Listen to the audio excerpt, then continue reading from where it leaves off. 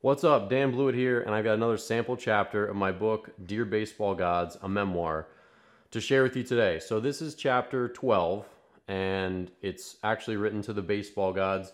There's only 3 written to them in the whole book. All the others are written to actual people in a contextual way that shares a story from my career that I felt like would impact them or had some relevance to their life or had a lesson that I wanted to share with them. So, chapter 12 has a lot of different things going on. Number one, in it, I learn that my second elbow surgery probably could have been avoided. And so I talk about how I deal with that situation. And, learning something like that years later, when you learn that because of someone else's negligence, your life could have been completely different, is tough to deal with. So that's one of the themes in this chapter. Another one is my bounce back from my worst season in Fargo. I'm in Evansville in this chapter, and in it, I talk about my meditation practice, some of the ways I've been changing as a player, some of the new leadership qualities, and sort of aggressive, kind of competitive qualities that I started to exhibit that season. One of the big themes in the book is how I grew up as an athlete, from kind of a calm, pensive kid, but into this aggressive, more of a leader as I got older kind of player. And I was aware of this change over time, and especially in this season, this was my 3rd year, I started to notice it more and more with altercations with teammates from now on, every now and again.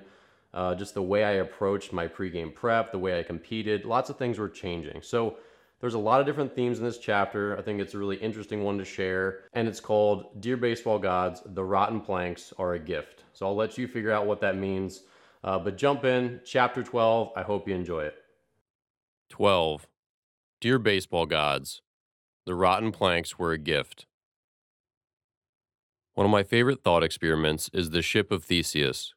King Theseus was a naval war hero in Greek mythology and had his ship preserved in memorial. Over time, the wooden boards of the ship rotted and were replaced with new ones. The ship lived on, but was no longer comprised completely of the original planks. It's a problem of identity, and the question posed is this: as boards are replaced, when does Theseus's ship become a new ship? After the first board? 10 boards? If 51% of the original ship is still intact, is it still the original? My career clock ticked daily in my head, reminding me that if I didn't evolve and get better today, tomorrow I'd be 2 days behind. The standard rose each year, and it became necessary to replace planks before they rotted. By the time a pitcher realizes he needs a change, it's often too late. When I entered pro baseball in 2010, I was one of only a handful of starters in my league who could throw every fastball in a game above 90. As a reliever, I averaged 92, a measure considered much too slow by today's standards. I underwent a second Tommy John surgery and beat the odds by restoring 100% of my previous velocity. Yet, restoring a 2-year-old version is still a version that's 2 years outdated. We have to change, and change now. The herd of younger players thunders on, with or without us. I received a gracilis tendon allograft in my first Tommy John surgery. An allograft is tissue donated from another person. My tendon came from a deceased man, and they gave me the option of writing his family an anonymous letter. I declined. I wanted to, but I wasn't sure what I'd say or how I'd say it. I just couldn't find the words. I regret not penning that letter and thought about my elbow a lot after that surgery. With 4 years of philosophy under my belt, Theseus's ship immediately jumped into my mind. Was I the same person? Was I still me? Was this man living through my elbow? In January of 2018, I spoke at the American Sports Medicine Institute's 36th annual Injuries in Baseball course. The seminar is organized each year by renowned surgeon Dr. James Andrews and his institute. I received a rare invitation to speak from a non-medical perspective. I jumped at the chance. In front of a sea of doctors, trainers, and physical therapists, I spoke about what the surgery meant to me, how there was a gap in the rehab process, and how important the emotional side of the recovery was. Afterward, a group of doctors and physical therapists shook my hand and chatted with me. I revealed in my speech how I received an allograft. With raised eyebrows, the first question they asked was, "Who did your surgery?" I confirmed their suspicions, as my doctor was known for using allografts. One of them told me I almost certainly had a case to sue for malpractice.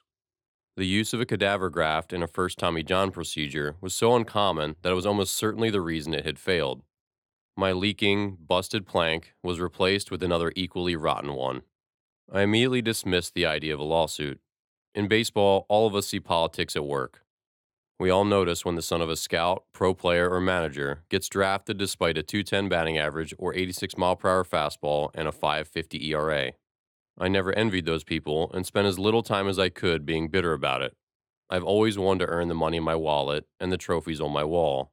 I didn't want to dig up old ghosts in court and wag my finger about the pain and suffering my doctor caused me, even if I was righteous in doing so. I don't feel wronged and couldn't make a straight-face argument that undue pain and suffering came my way because of that allograft. I know my career path might have been completely different, but it wasn't. When a plank needs to be replaced, I pulled out my hammer and nail. Blaming the ocean would only allow more water to flow into the hull. It's impossible to always come back better after an injury. Sometimes a restoration is about as good as it gets. Though I couldn't trend physically upward every year, mentally I could. What I found most valuable was the way I changed. A new, stronger man replaced the old one in the mirror. The surgeries didn't hinder that. They helped it. That year after leaving Fargo, I saw hard work pay off. I watched myself rise to the challenge Fargo imposed upon me. I realized that Simi's outburst had forced me to replace an entire section of my boat. Because of it, the sailing was smoother and faster than ever. Mentally, I never stayed the same. To stay the same meant being left behind. In my return to Evansville, I grew up faster and taller than any year prior. In 2012, Simi called to release me from my contract in Fargo just a week before spring training was slated to begin. He had a backup option for me. Andy from Evansville really wants you to pitch for him. They think you can be their number one guy. I know the American Association was tough on you, so give it some thought. I can trade you there if you want, and we won't have to officially release you. It's your call. I asked to be released, assuming the step down back into the younger Frontier League would be bad for my career. I'd hold out for another American Association team to call. A short time later, the phone rang. It was not who I expected. Hello? Blue, how are you, kid? Heard you're back on the market. It was Brooks. Hey, Brooks. Yeah, I guess I am. There's a few things you didn't know. Number one being that I'm no longer with Normal. I took the pitching coach job in Evansville. Andy McCauley is a good man. He's the manager there. He and I both want you to come pitch for us. I want you to be our ace. You can do that job. I know you can. I resisted, but so did Brooks, continuing to explain that Andy was a fair, honest, good manager. I should play for him, he said. I get plenty of chances to redeem myself. After a few hours of deliberation, I decided being a second-year holdout wasn't good. I hadn't earned enough in the game to be holding out for anything. I had an opportunity to pitch and to be a number one at that. I dialed Andy's number, which both Simi and Brooks had sent me. Hey, Dan. Glad to hear from you. My guess is that Brooksy filled you in on the situation? What do you say? I think it'd be a great fit for you here. The owner, Bill Bussing, really loves the team, takes good care of the players here. Let's do it. Fantastic.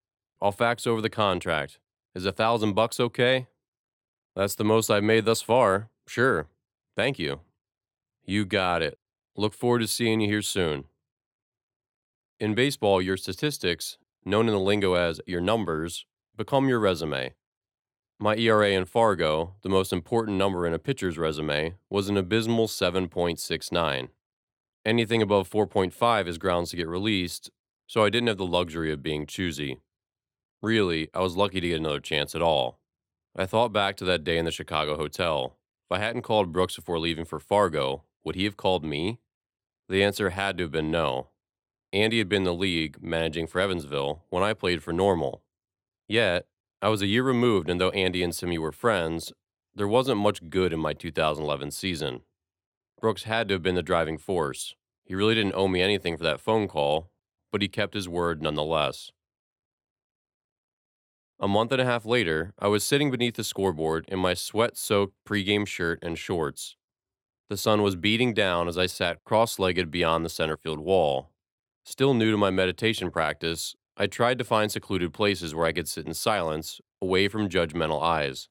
With the exception of Garrett Bullock, a Wake Forest grad and left-handed pitcher, I didn't know any other players who meditated.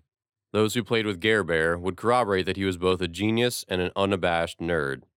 What I loved about him was how he completely owned his dorkiness. He found ways to one-up himself until the last day of the season. "Dude, are you reading a textbook on the toilet?" He'd just cackle with laughter. When I later needed an escort to and from Cincinnati for surgery, Garrett volunteered. He drove me both ways and played nurse for a day. Today, he's a doctor of physical therapy and is completing a PhD in epidemiology and biostats at the University of Oxford. There, he says, everyone is a super dork like me. Because I couldn't own my dorkiness like Bear could, I went out of my way to find new hiding spots. The scoreboard was secluded, but there was a reason I would never choose that gravelly location again. As the first few ants crawled up my arms and legs, I snapped my eyes open to brush them off of me. I only had 20 more minutes before I had to start getting ready, so I was committed to my spot. "Will you die? Will the ants kill you?" "No," I replied to the voice. "Then sit still. Isn't being comfortable with discomfort kind of the point?" I closed my eyes and tried to relax. As a few more tiny black ants crawled up my arms, legs, back, and chest, I stayed still. I kept my lids shut as I traced out their path in my mind. Ordinarily, I'd focus on my breath and repeat words of confidence in my head, reminding myself of who I was and who I wanted to be. I visualized my next start and how I'd attack hitters, watching each pitch stream towards the mitt with a visible tail like that of a tracer round shot from a machine gun. The ants were just a new challenge, a new distraction to block out. They were tiny little hecklers and would only steal my clarity if I let them. 20 minutes later, I opened my eyes, stood up, and shook them all off like a wet dog. I was hungry. I needed a peanut butter and jelly. I had rolled into town with mixed feelings that quickly faded. I loved Bossy Field and immediately bonded with my starting pitcher brethren. Evansville hadn't been a winning team in a few years, despite enjoying a championship in 2006. In his 40s, tall and tan from days in the hot southern Indiana sun, Andy took the reins in 2010, the same year I first entered the league. He had been managing for a dozen years prior, with notably long stops in Schaumburg and Kansas City, where, in 2008, he won his first championship. In a 2016 article for the Evansville Courier and Press, he shared his desire to wear an Otters jersey until the end. "I will be ending my career here, whether it's retirement, death, or firing." After countless winning seasons and a 2016 championship, he's probably in the captain's chair for a good while longer. He gives his players respect, freedom, and more chances than most to turn around a slump. Goodwill emanated from his coach's office in Bossy Field. Pitchers in pro baseball don't interact with their manager nearly as often as amateur players do. During batting practice, the manager typically hangs out behind the backstop, known as the turtle, as position players take their daily 3 or 4 rounds of BP. The hitters interact with him between rounds, whereas pitchers are relegated to the outfield, shagging batted balls and generally being bored. At all other times, pitchers are elsewhere doing pitcher things that simply don't concern the manager. Once on-field activities are done for the day, the manager will then go into hiding as he confers with his coaching staff, writes the lineup, and plans out the minutiae of the game. Throughout my career, my manager was somewhat of a work acquaintance, to whom I'd say hello but keep walking as we passed in the hallways. Our relationship evolved beyond those typically sterile interactions. The turning point came in the season in June, when after a few go-rounds of the starting rotation, I had been consistently leaving with a lead. We bussed up north to Traverse City, Michigan for a 3-game road series. By the time my start rolled around on the third day, we were in the throngs of a 4-game losing streak. Our squad got blown out in games 1 and 2 of the series, and we needed to stop the bleeding. When you're the ace of the staff, it's your job to plug that wound. It was the 7th inning, and we had just pushed across a run to take a 2-1 lead. The Traverse City Beach Bums had a curiously designed ballpark. Most stadiums are all brick and mortar, rising high above the playing surface. The shell of Warfel Park, by contrast, was clad in white siding, gray pitched roofs with square-paneled windows that belonged in a bedroom. The entire shell resembled a long row of 2-story beach townhouses. Inside the park, the suites were the same. They looked like beachfront homes on the tall stilts that protect against storm surges. White Adirondack chairs lined the concourse areas. It was a unique ballpark, unlike any I had seen. With one out, I gave up a double that put the tying run on second. After a strikeout, Brooks came out to talk to me. I could hear Eric Massingham, our closer, warming up. Mass is over there. He motioned toward our bullpen in the right field corner. He's about ready. I can bring him in now. Unless. I gave him a disapproving look out of the corner of my eye. Brooks was clearly trying to bait me into saying something, and doing so with no subtlety whatsoever. He prattled on a bit longer, not being the least bit clever in disguising what he was doing. He wanted to hear me say, I got this. Leave me in, Brooks. So I did. I looked him in the eye and calmly explained that the next hitter couldn't hit a curveball and that I had the best one in the league. It would be most wise to leave me in. Brooks smiled and said, That's all I wanted to hear. He departed back down the mound toward the dugout, walking his lopsided walk. I made good on my promise, striking out the final hitter of the inning to end the threat. I returned to the dugout after that inning to a few extra pats on the butt and a big, heck of a job, Blue, from Andy.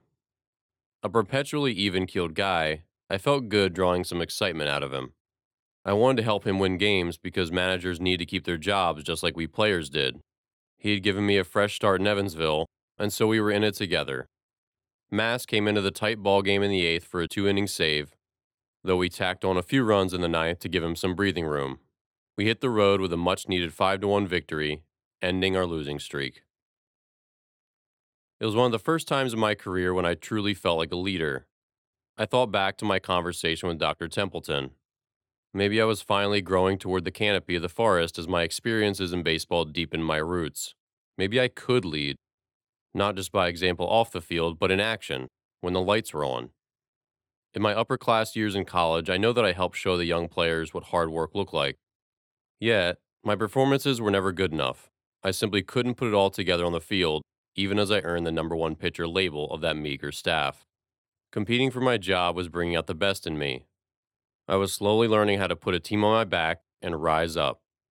On that night in Michigan, I was the guy. Hard work was paying off, I thought. If I kept it up, maybe I'd soon get a chance with an MLB team. Players police themselves at high levels, and thus many aspects of dugout life are subject to unwritten rules enforced by whoever decides to enforce them. One of my friends in the starting rotation was a guy named Matt, who got the short end of the stick by our offense. He was 0-6 after 6 starts, despite an ERA that was in the mid-4s. A 4.5 ERA is about average. It's not good, but it's also not terrible. It will get you released sometimes, but pitchers also make it whole seasons pitching to a 4.5. This time, because of his pathetic win-loss record, Matt was on the chopping block. Brooks had told me in confidence that Matt needed to pitch well in his next start, or the ownership was going to get rid of him. He couldn't control his losing record, but it would be the death of him nonetheless. As Matt made his next start at home, he opposed a good starting pitcher who threw harder than average with a very good curveball. This fellow mowed down our hitters for the first few innings on nothing but high fastballs and knee-high curveballs. As I watched, nervous that we needed to start hitting him, I felt exceedingly frustrated that our hitters weren't adjusting. Our opponent was pitching with a very predictable pattern: curveballs for strikes and high fastballs above the strike zone. A hitter had to do one of two things to adjust: sit on the curveball that he tossed over the plate, or ignore the high fastball. Either would force him to bring his fastball down to the zone where hitters would have an advantage. Rather, we continued to swing and strike out on pitches that were out of the zone. We also continued to stare at curveballs right down the middle. It was ugly, and Matt deserved better. The hitters' jobs weren't on the line, but Matt's was. He was pitching for his life. Later in the game, one of our hitters took a big, aggressive cut at a first pitch high fastball and drove it to the wall. A knee-jerk reaction to my frustration, I blurted out, "Great, looks like at least one of our hitters is trying." This did not sit well with the two hitters hanging on the dugout rail next to me. Both backed off the rail as they turned toward me, brows furrowed in anger as they asked, in explicit terms, what I was implying. I thought for a moment. Would I retract it and apologize? I felt the scared college kid in me tug on my shirt. Then, I smacked his hand away. No, I meant it. Matt deserves better. What I mean is that my teammate is out there on the mound battling, and you hitters keep striking out the exact same way. Someone needs to make an adjustment. This did not go over well. They got in my face, and I wagged my finger right back as the shouting match nearly exploded into a brawl at the top of our steep, concrete dugout steps. Andy ran over from his post. "Break it up! Your teammates!" We backed off into separate corners, slumping onto our stools as the rest of the team nervously wondered if the bell would ring again. I spit into the bucket and scowled across the ring. Eventually, we all took off our boxing gloves and got back to the game. The next day, Andy grabbed me while we pitchers were out doing our pitcher things. "Hey, Blue. So listen, what you said wasn't wrong, but I can't have the team tearing itself apart from the inside." I nodded. "The hitters need to do a better job of making adjustments," he explained as I apologized to him. What I did wasn't productive. No one would have responded well to how I said what I said. It stuck in my mind, though, as either a turning point or a sign that I'd already turned. Snapping at Pete in Lake County and now nearly brawling in the dugout, I was just changing. In college, some of our team rules and policies made me feel like a child, unable to explore my limits. At times, I felt like little more than a bonsai tree, being pruned into a handsome, albeit limited shape. I got most of the opportunities I needed, but looking back, I see now why I didn't come to understand who I was as a pitcher until much later. Pro baseball didn't just provide freedom, it was freedom. I was out exploring the country, playing the game I loved, while growing into myself. I could get drunk all night if I chose, and as long as I showed up and played well, no one would say a thing. Though I didn't choose that, the knowledge that my decisions and consequences were purely my own, all of it allowed me to become who I really was, to grow tall or not, as Dr. Templeton had alluded. Despite another tally in Matt's loss column, he stuck around. Having battled back from injuries in a terrible season prior in Fargo, I felt a strong sense of ownership in that team. I wanted to repay Andy, Brooks, and the ownership for not only taking a chance on me after a bad season, but putting faith in me. I hadn't earned the number one role. They just believed I could rise up to meet it. I wanted to prove that I was worthy. Maybe that had something to do with the shouting match in the dugout. A few weeks later, I made what would become my last start of the season for Evansville. I walked off the mound, yet again escorted by the umpire and my coach, the same walk I had done years earlier in college. I got the news that my elbow was again torn and required Tommy John surgery. I deflated completely. A few weeks later, I received the good news that I was voted a member of our division's all-star team. It was held in Normal that season, my adopted hometown, and thus I had been greatly anticipating that vote. Until the news of my elbow, it felt like a dream to start the all-star game in front of all the young kids I trained. They'd get to see their coach in action. Sadly, all I could do was wave as I readied boards and nails for my upcoming surgery. When I returned from the game, the only thing I could do was wait for my surgery date, and so I became more or less a member of the coaching staff. I spent more time with Brooks and Andy and existed in a strange in-between where I was no longer an active player, but wasn't a coach either. It was tough carrying on the same as I did before, knowing that I wouldn't step onto the field again for at least another 18 months. I tried to be a good teammate and not bring anyone else down with me. My 2012 season was over, and 2013 was done before it even began. I knew well what a long, tedious journey I had in front of me, but I committed to it that day in Rockford when I suited up. I was having too much fun finding out how good I could be and how tall I might grow. I would not fade quietly into civilian life like so many others had. I was scheduled for surgery in Cincinnati by the Reds team physician, Dr. Tim Kremchek. As a revision patient, I needed a world-class doctor who could clean up the mess from a previously repaired elbow ligament. As the August 7th date approached, Andy assured me that he'd make calls for me when I was ready. Once you're out, getting back in is not easy. The game waits for no man. Duff got me to Simi. Simi gave me chances I didn't deserve. When Fargo released me, Brooks kept his word and handed me off to Andy. "Blue, when you're ready, you call me." I nodded, but it wouldn't be the same me that showed up on his caller ID in a year or two. I was rotting already, time and age accelerating the process. If I merely revived my old self, I'd never get back in. I had learned better than to wait for change. The old me would not return. Those rotten planks were a gift. All right, well, I hope you enjoyed that chapter.